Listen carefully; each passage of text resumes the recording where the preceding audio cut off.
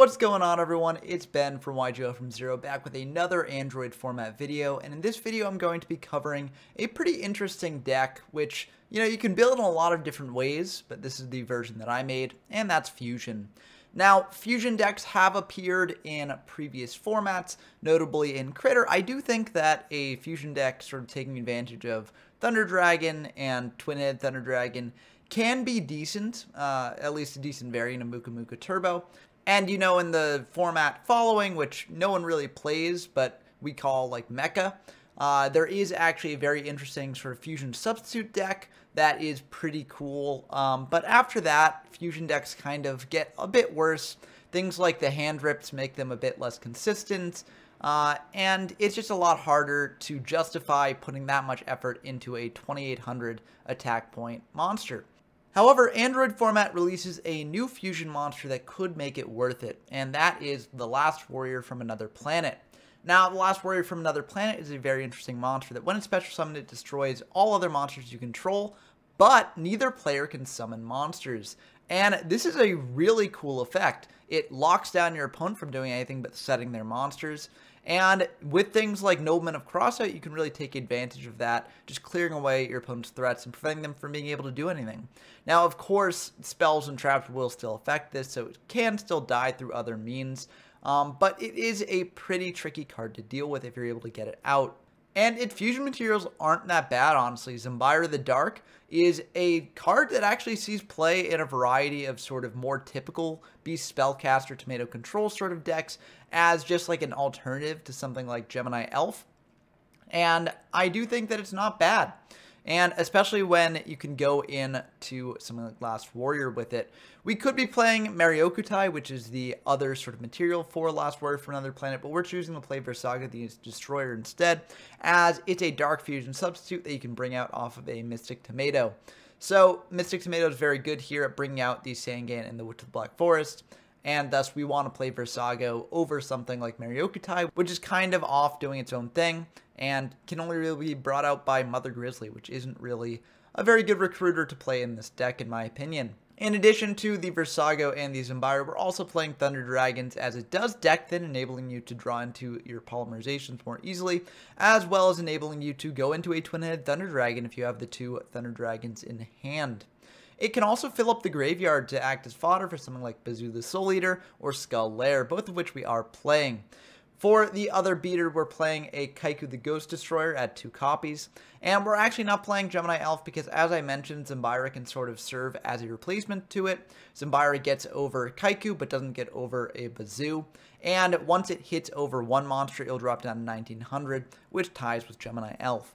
So I chose to just cut the Gemini Elves. I know that in a lot of decks playing Zembira, they just add it on top of the Elves, but I think in this deck we don't quite have the deck space for it. The last monster we've got is a Jinzo, which is just a powerful card in general.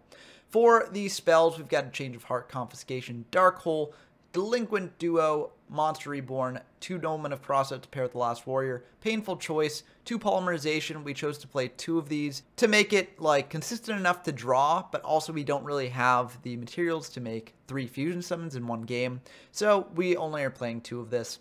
We've got a Pot of Greed, of course, Raigeki, Snatch Steal, and Forceful Sentry as well. And for the spell and trap removal, we've got 3 Mystical Space Typhoon, 1 Heavy Storm. That's my preferred spell and trap removal ratio, but you can potentially switch this up. For the traps, we've got a Call of the Haunted. This can be used to recover one of your fusion monsters after you bring them out. We've got Imperial Order, 3 Jars of Greed to draw into our combo more consistently, a Mirror Force, and a Skull Lair.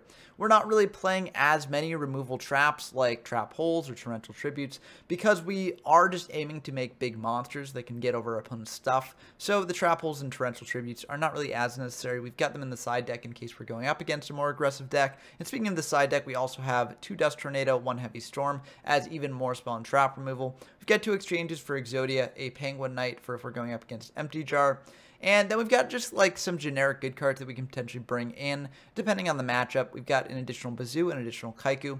We've got a Cannon Soldier in case we're up against a Stollier deck and we need a way to burn them out. We've got a Cyber Jar for more removal. And we've got a Magician of Faith to bring back our spells. Now, I think this deck looks pretty sick, but let's dive into some games to see how it actually performs. Okay, we've got a game against Soul65, who is a frequent guest on the channel. Always a pleasure to have them on.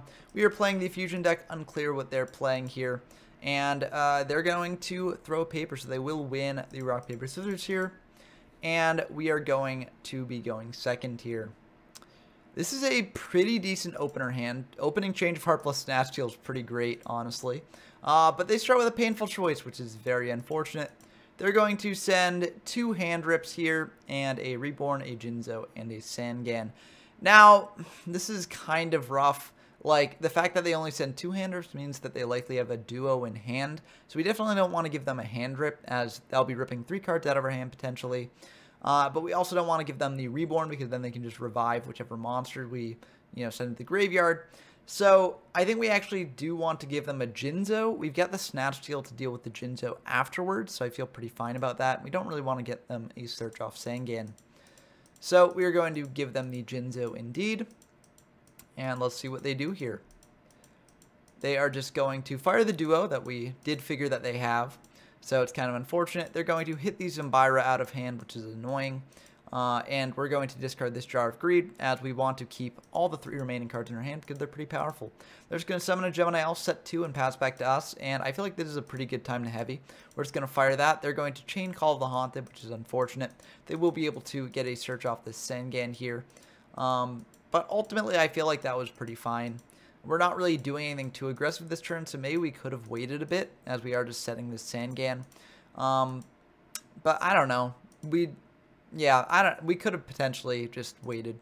But I feel like that's fine. It's not terrible. And yeah, we just went for it. I think maybe that was a misplay. They're going to set one. We draw a Kaiku, which won't actually help us here. We're going to set this Witch that we searched off the Sangan, because Witch can get us into someone like Zambira that can clear the Gemini Elf. And we're going to pass back to them. They're going to hit in to our Witch here. And we're going to indeed get the Zambira. And then main 2, they're just going to pass back to us. And, it would have been nice to have had the heavy here, because then we could have cleared the way to bring out Zambira and ensure that it actually hit the field. But now we're in a bit of an awkward spot. We are going to summon out the Zambira and see if it clears the Gemini Elf here. And luckily it will. So Zambira will drop down to 1900, but that's basically a Gemini Elf equivalent there. We're setting this Snatch Steal just to play around in case they go for a big push here. And Snatch Steal will die to spawn trap removal anyways, so we're not too torn up about setting it here. They're going to fire a Snatch Steal of their own, tribute over it for a Jinzo, which is fine by us. They're going to hit in for 2400. Main 2, they're just going to set another, pass back to us. And we draw Polymerization, which is pretty good. Unfortunately, we don't have any materials for it yet. We're going to fire Snatch Steal on their Jinzo and just get really aggressive here, getting in for 4,200 points of damage. With the Change of Heart in hand, I feel like this is a pretty decent position to be in, especially since we get to banish their monsters from grave there. So now they've just got a graveyard filled with spells and traps.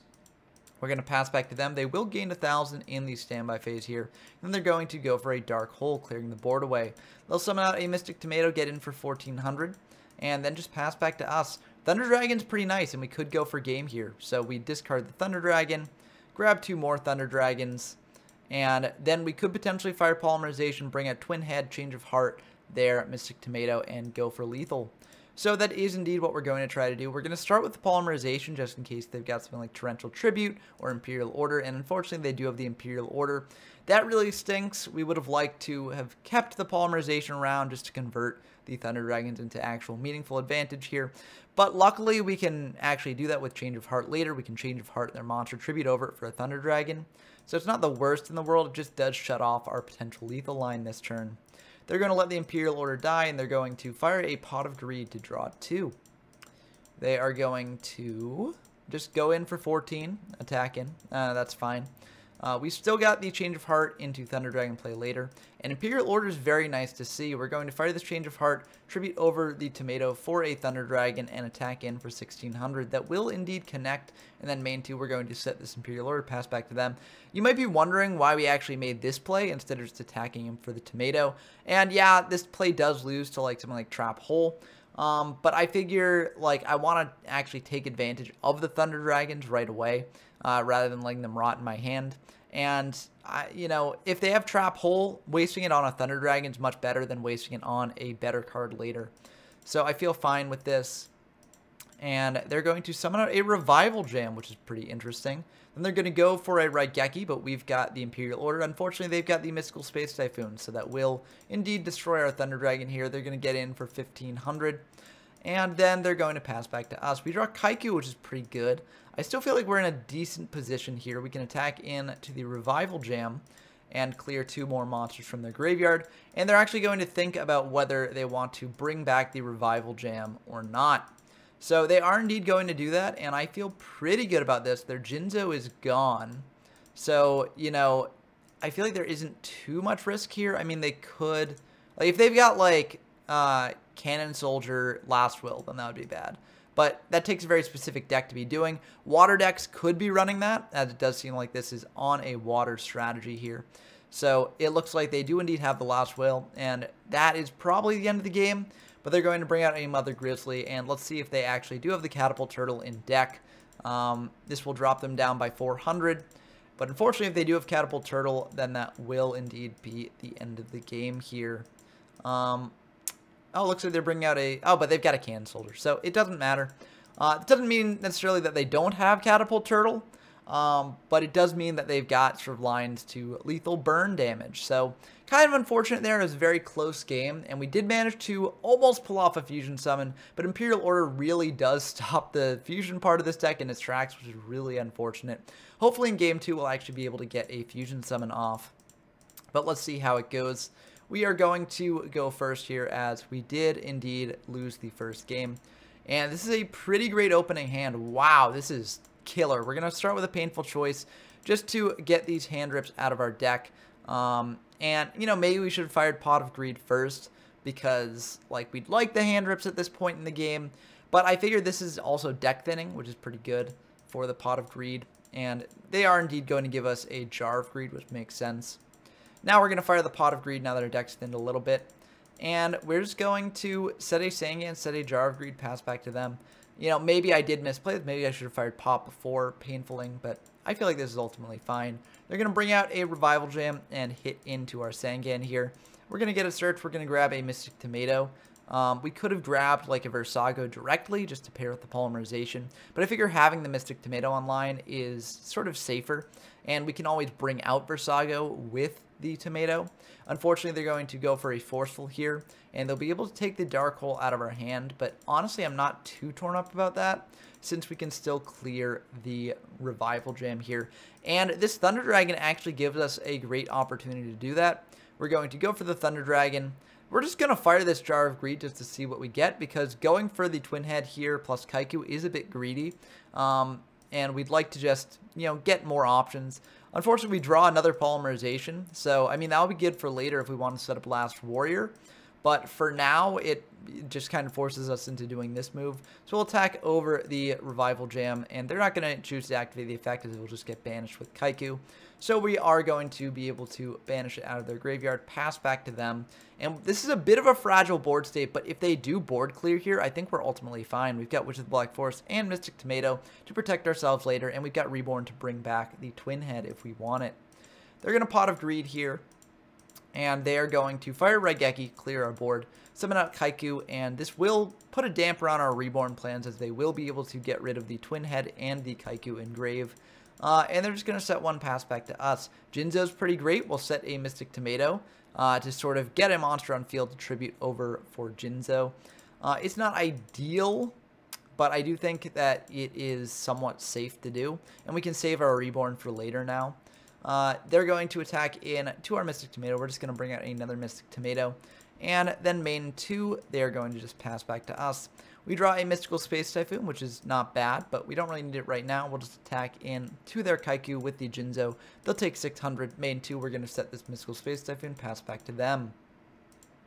They're going to set one, pass back to us, and we draw Raigeki, which I honestly think is worth going for here. We'll Raigeki their monster, summon out Witch, and then Reborn back a Sangan, because this is lethal. I don't think there's anything they can really do to stop this, unless they're playing like Offerings to the Doom, which, you know, in previous games against Soul, they have had that in their deck. But I feel like, you know, getting Sangan plus Witch is perfectly fine to do if they do have Offerings, as it's a very resilient board. Luckily for us, though, it looks like they don't have Offerings to the Doom, and that will indeed be the end of the game here. They're just going to Mystical Space Typhoon just to try and get some information about what we're playing, but we've got a Mystical Space Typhoon of our own. So it worked out in the end for us, and we actually did get to show off a Fusion Summon there, and I think that game does show that the Fusion Summons can allow you to get really aggressive in this format, which can be pretty good. Going into Game 3, I think we might have sided out the hand rips for some just sort of generic good cards like Cyberjar, Kaiku, Bazoo, that sort of thing, to get a bit more aggressive. Oh, I think we also brought in a Torrential Tribute, because the water sort of deck can be summoning out a lot of monsters at once. So, you know, if they have a big board state and they summon out a monster, or if we summon out a monster, we can Torrential Tribute to clear that away. So I did bring that in. But let's see if it actually comes up. They're going to fire Pot of Greed. They're going to just set 2, pass back to us. And this is looking pretty decent. That Raigeki is pretty nice to see. We're just going to Thunder Dragon for 2 here.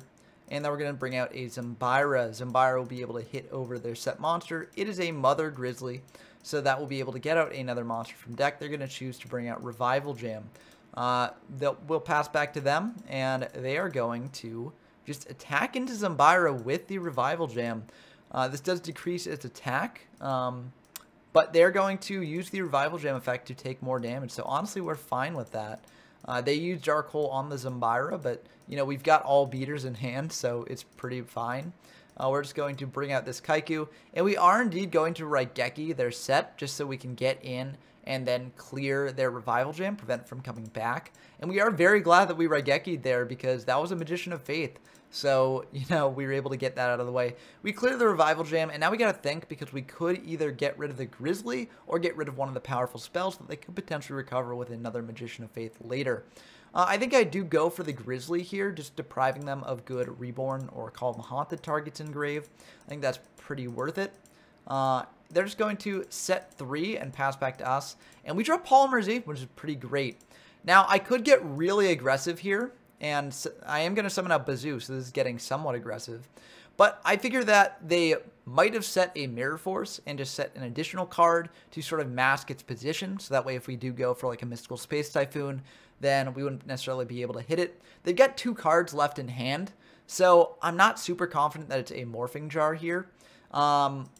And so I am just going to attack in and play around Mirror Force instead of playing around Morphing Jar. You know, even if they do have Morphing Jar here, I feel pretty fine, as we are still able to get in for 1800 off the Kaiku, and they're very low life points. So of course this would be a terrible hand to lose, but it won't be the worst. Unfortunately, it is a Morphing Jar, so we do get a little bit punished here, as we aren't able to actually bring out our Twin-Headed Thunder Dragon. And now with the Versago gone, we're also not able to bring out our Last Warrior from Another Planet unless we reborn the Versago and also get a Zambira online. So kind of unfortunate here. They did go for the big brain play of keeping cards in hand with Morphing Jar, and it's a bit unfortunate. So we're going to attack in with the Kaiku and then just banish the 2 additional monsters that they got in Grave. With Nobleman of Crossout in hand, Magician of Faith is not really a worry for us anymore. Main 2, we're just going to set this Polymerization, try and bait out spell and trap removal, as it's really unlikely that we'll be able to get our combo online. And we're just going to pass back to them. They're going to bring out a Sangan, which is okay by us. And they're going to fire Raigeki here, clearing our board. They're going to reborn a Kaiku, which is a bit unfortunate here, as they'll be able to clear some potentially good cards from our graveyard. And they're going to also fire Mystical Space Typhoon on the Polymerization. That's perfectly fine. We actually wanted that to happen. So we're going to take 28 here, and they're going to be able to banish 2 cards from our graveyard. But I still feel pretty good about this. They are going to set 1, pass back to us, and we draw Jinzo, which is really nice. We could go for a Jinzo play here, potentially reborning one of our monsters and then tributing over it for Jinzo, attacking in to like Sangam potentially. But that is a little bit risky, because if we do this and they've got something like Change of Heart or Snatch Steal, then we basically do just lose the game here. So, I mean, we could always go for the Dark Hole play first and then go for that, which is a bit more insulating. We know that they've used up a Reborn already, and they're out of a lot of power spells. So we might want to go for that instead. That might be worth doing. We're going to fire the Dark Hole here either way, and they will get a search off the Sangan here. They're going to grab a Mystic Tomato, And I feel like we could have potentially gone for the Jinzo play that would have actually probably been better, especially given that they likely don't have an Imperial Order here. So it probably would have been good just to shut them off from traps, get them down to 600. And we've got Nobleman of Crossout if they try and get more defensive next turn. Plus Kaiku to bring out to attack in as well. So I think we probably did misplay here, but we were playing it a little bit safe. And it does backfire on us a little bit. They're going to bring out a Sangan off the Call of the Haunted here. And we are going to attack in for 800, banish 2. And they are going to use the effect of Sangan. And this is why this replay is a little bit scuffed. Michizuri does not actually work this way in this format. Michizuri cannot be activated in the damage step during Android format, even though its current day errata says it can. That's something good to know going forward. I wasn't quite sure of the ruling at this time, so I just let the games go through, especially because if this had been a trap hole, which is what would likely be in this slot if they weren't playing Michizuri, this would have cleared the Kaiku either way. So I think that ultimately it's fine. So I just let this happen. And this replay is kind of scuffed because of this sort of thing. But I mean, if we had just played correctly, we wouldn't have had to deal with that anyways. And as you'll see, the Michizuris don't actually make a difference. If they were trap holes, the game would have turned out the same way. Except it actually probably would have been slightly better for our opponent because they would have still had like Call of the Haunted live to bring back Sangan later. So I think that, you know, all told, this game still plays out the way a Fusion game would play if we had played correctly. We draw off of the Pot of Greed. We get a Painful and a Jar of Greed. And we're going to think about this Painful as it's a bit tough at this point. We could go for a really greedy play, potentially doing something like Change of Heart or Snatch Steal to take the Mystic Tomato and tribute over it for a Jinzo. But that only counts for 2 of our cards, and we don't really have a game shot here with the others. So we're just going to send a sort of hodgepodge of cards. We're sending a Mirror Force, Sangan, Skull Lair, Kaiku, and Zambira. If they give us Kaiku or Zambira, we can get over the Mystic Tomato pretty well. Skull Lair can clear the Mystic Tomato, so they don't want us to have that probably. And Sangan can search out another card from our deck. I think Mirror Force was a mistake to send here. I don't think I should have sent the Mirror Force. Probably should have sent something else. But I don't know. I wanted to prevent them from taking this 5th card, and this would definitely do it. But I really think that I misplayed sending the Mirror Force. But they're going to choose to give us the Sangan here, which is ultimately fine. We can set that, get a search here, which would be nice. Or we could just get aggressive, reborning a monster, tributing over it for Jinzo, and attacking in for 1,000. We are going to reborn and target Kaiku. And it looks like we're not going to bring out the Jinzo. We're just going to attack in to the Tomato here. And unfortunately, we do get punished. It is a Mirror Force. But, you know, we were playing around this. We wanted to have a monster in hand to set as a backup just in case. I mean, like, if we had just summoned out the Jinzo, we wouldn't have had to worry about that. But we would have to worry about something like Snatch Steal or Change of Heart, just ending the game the next turn. So I feel like this is the safer play. Maybe not the better play, but it was safer.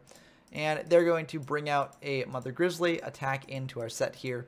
Sangan will search out a Mystic Tomato as we don't really have many targets left in deck. And they're going to attack in to our life points directly with their Mystic Tomato. They're going to fire Delinquent Duo here, which ultimately is fine. I mean, we could Jar of Greed to potentially get a 4th card in hand to make it less likely that they'll hit the cards that we don't want them to hit. But we just let that go through. I mean, realistically, the only card we really worry about them hitting is like Mystic Tomato. Well, they hit Mystic Tomato, so we're going to keep the Jinzo in hand as Nobleman's kind of useless at this point. We draw Imperial Order, that's not really worth it. We do draw Call of the Haunted, though, which is very nice. So we'll set Imperial Order plus Call of the Haunted, and I'm feeling okay about this, although it is a very worrying position. And they're going to attack him with the Mother Grizzly, and we're kind of in a really rough spot. If we take the Mother Grizzly attack and then Call of the Haunted to prevent the Mystic Tomato from attacking in, they can Mystic Tomato crash into whatever we bring out and then bring out a Cannon Soldier to end the game. So we do have to fire Call of the Haunted here. And we are actually going to choose to bring out Zambira the Dark. And this actually plays very interestingly with their board here. So if they do potentially attack in to our Zambira with their Mother Grizzly or Tomato to just whittle attack points down to a point where they can clear it, they actually will lose the game, as the first attack will cost 700, the next attack will cost 500, and that's all they've got. So I feel like Zambira is a pretty safe play here. And they are going to just choose not to attack into it. So they're going to switch the tomato to defense, set 2, and pass back to us. And we draw another Mystic Tomato. And I think we just do want to get a little bit aggressive here, have some pressure. So we're going to think about this a little bit. If we summon the Jinzo, then attack into Grizzly, then they can just bring out like Catapult Turtle, which they likely are playing. And that is a hop, skip, and a jump to lethal because 500 off the turtle, 700 off the mother, not the mother grizzly, the tomato, and also whatever they have set. I mean, it's very likely that they can lethal us in that case. So we are going to think about this for quite a bit, and we're actually going to summon out the Mystic Tomato here. And this is going to be another case where, again, you know, if they had Trap Hole instead of Michizuri, it would have worked out pretty much the same way. They're going to fire Michizuri here, but again, you know, it would have worked out the same. So they're going to bring out a Catapult Turtle, and we're just going to pass back to them. They very likely have lethal damage here, and unfortunately, it looks like they do. They're going to go for their turtle, burn us for 700, fire it again, burn us for another 700, set 1, burn us again for another 700, and that will be the end of the game. So, you know, I think I did misplay there. I think if I had brought out the Jinzo earlier, maybe this game would have turned out a little bit differently. Or if I had gone for the twin-headed Thunder Dragon earlier, the game would have turned out differently because that would have been a lot more damage to get in that one turn. But, you know, I played the way I played, and I think it was a defensible way to play. It was just a bit too cautious, and we didn't play around the right things, and that can happen. With these sorts of, like, jank fusion decks, you do have to sort of play at a higher level than you would something like a Beast Spellcaster deck, because the deck is just much more punished because it's playing, like, subpar cards. Now, if you pull off the combo, that's very good, but it can often be difficult to assemble the combo, even though we did have it online for actually 3 games, even if the first game they did Imperial Order us. Now, unfortunately, we didn't get to bring out Last Warrior, which is kind of rough. I wanted to show that off here, as I do think it's a very interesting card. But I do think that this match did show off some of the strengths of the Fusion deck in general. It's just able to get really aggressive. And while we didn't get to show off Last Warrior, I do think Last Warrior is kind of a bit fragile. Like, I'm not really sure it would be the best even if it does hit the field, as there are just ways to play around it. Of course, against a deck like this, it would be crazy if it hits the field, because this deck is playing 6 Recruiters, it looks like, and Last Warrior would prevent them from doing anything. So, you know, Last Warrior can be a very nice card in this format. It's just the investment that it takes to put into it is pretty rough, and there are many ways to clear it in this format. So, you know, I don't think that this deck is probably higher than tier 2. But it may firmly rest in tier 2. It needs a bit more experimentation, and again, there are many other ways to play this. You could use things like Supply to get back your monsters from the graveyard after you fusion summoned with them. You could be playing Fusion Gate instead to fusion summon that way. However, I don't really like that as much, as it does die to Mystical Space Typhoon and Heavy Storm. And also, you know, we're kind of playing 2 Polymerization here for consistency purposes, not necessarily for repeatability purposes. So you'd probably want to play 2 Fusion Gate either way. And I think double Fusion Gate is a lot more of a brick than double Polymerization is. You can also play something like Summoner of Illusions to cheat out things like Last Warrior from Another Planet. I don't think it's the best, although there are some things you can do with Dimension Hole to make sure that those monsters stick around. But I'm just listing out all these examples because there are a lot of different directions you can go with the Fusion deck. And I think it's one of the places where the most experimentation can be had in Android format. Whether that experimentation actually leads to the deck becoming tier 1 or not, that remains to be seen. But I hope that this video will encourage you to experiment in it if you want to. And with this video, I think this actually might be the last deck that I've actually been meaning to cover in Android format. And I'm glad I got to do it because I got to also show off Symbiote of the Dark, which is a common tech in more typical decks that I wanted to show off at least once before I sort of closed out my standard coverage for the format. And I think with this video, I might indeed be doing that. Now, I'm not going to stop making videos about Android. I mean, there's currently an Android tournament going on right now. And if any sort of really cool decks do arise from that and do well from that, then I will likely cover them, as well as just covering the finals in general. But now that I've highlighted the decks that I sort of wanted to highlight here, I can now move on to some other formats that I've been meaning to get to. And the first of those will be the sort of LON format, which is the sort of unlimited version of Android format. I didn't cover it before Android format because I thought it would be very, very similar to Android format, and I still think it likely will be, but there are some unique decks that do grow stronger when you remove the limited list that Android format has. So my next video will probably be on LON format. I usually do a tier list to wrap up these formats, but given that the Android tournament is still going on, I'm going to save off on the tier list until that wraps up, just to see if any changes develop in the metagame due to this tournament. But for now, this will be my last Android video for a couple videos. I'll probably come back to it pretty soon, as I said. But for now, I'll be focusing on some more unlimited, like, what-if formats. So, like, LON format, and then after that, I'll be focusing on Silly Snake format, which is going to be incredibly degenerate, but also very, very silly and fun. I won't spend too much time on those because I generally like to keep the main focus of this channel on the actual official formats that get covered. So after those, I'll be focusing on Joey Pegasus for a bit. But that should be a sort of good roadmap to the upcoming videos on this channel. Anyways, that was sort of a long-winded wrap-up here, but let me know what your thoughts are on this fusion deck down in the comments below, and let me know what changes you might potentially make. Also, let me know if you think there are any decks that I really missed out on in Android format that I should cover before leaving it. I think I covered everything, but I'm not perfect, and so there might be some important decks that I missed. I look forward to chatting with you all in the comments below, and until next time, I've been Ben from YGO from Zero, and I'm signing off.